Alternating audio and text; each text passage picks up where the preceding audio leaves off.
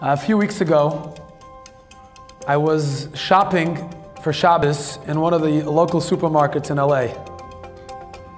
As I'm checking out, I have my bags in my hand, and I'm walking out the door, and I hear someone yell, "Rabbi Gold, Rabbi Gold!" I turn around, I see a middle-aged woman. She says, "Rabbi Gold, have I got a story for you?" And I always tell people, my brother's in real estate, I always tell people that whatever a good piece of real estate is to a real estate investor, that's what a good, true story is to me. If I hear someone wants to share a story with me, I'll be here all night. I put my bags down and I'm all ears. And she proceeds to tell me the following story. She says, my daughter, my 15-year-old daughter, was walking on La Brea. That's the main avenue. I don't know what it is in Queens. It's like 13th Avenue in Borough Park. My daughter was walking on La Brea. She was walking past the Young Israel of La Brea. She notices there's an officer that's issuing a ticket to a car that's parked illegally by an expired meter.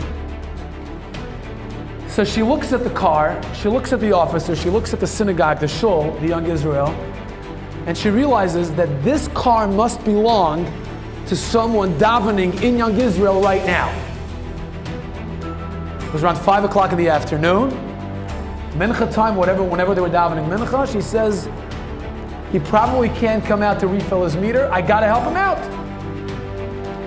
She runs over to the officer, she says, "Officer, I think this belongs to a Jew inside the shul. Do you mind if I put in a quarter for him? He can't come out, he's praying." The officer looks at the girl, he's very impressed, and he says to her, "You know what, it's your lucky day today. I still haven't printed the ticket." She proceeds to put in a quarter, she thanks the officer, and the officer walks away, and I'm ready to pick up my bags and walk away, and I'm telling her that it's a beautiful story. This is a reflection of the tremendous chinuch that she invested in her child. It's absolutely beautiful.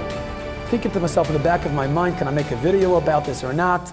I don't think so. It's not sensational, it's not that emotional. Okay, we're gonna leave it. But it's a beautiful story, and as I'm about to walk away, she turns to me, she says, "Rabbi Gold, where are you going?" I said, "I'm going, I have to go." She said, "No, the story's not over." I'm like, "It's not?" She says, "No."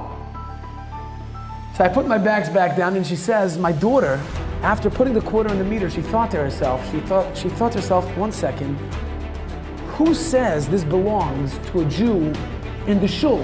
Maybe it belongs to a guy at McDonald's on the corner that had to park right over here. Who knows? I was thinking maybe the guy couldn't come out, he was in the middle of davening. Who knows? Who says this is the guy in the shul? She decides to wait. She wanted to see who the car belongs to. She waits, and waits. Rabbi Gold, 10 minutes later, everybody files out of the shul, and you'll never believe whose car it was. And I'm thinking to myself, what's it got to do with me? I gotta go, lady. Why are you holding me up? And she looks at me and she says, Rabbi Gold, it was your car. She sees you walking over to the car. It's amazing how a story, when it's personal, it becomes sensational. And I'm like, really? It was my car. I'm embarrassed, I'm blushing, and I'm thinking to myself, really, I had no idea that she spared me a ticket. I find out her name, her address. I go to Coffee Bean, I buy her a $25 gift card. I still saved myself $35. I write a nice note, and as I'm delivering the note and I'm dropping it off, I think to myself, how many people in my life, behind the scenes, are doing for me, are dropping those quarter in my meter even while I'm parked illegally, and I forget to think? It's an incredible question. I had this aha moment for myself. I'm dropping off this gift card and a note, and I'm thinking to myself, who else? Who else don't I know about? And then I thought to myself, well, it's probably the people we take for granted. People we take for granted, we forget about. Our parents, right? Our spouses, our children.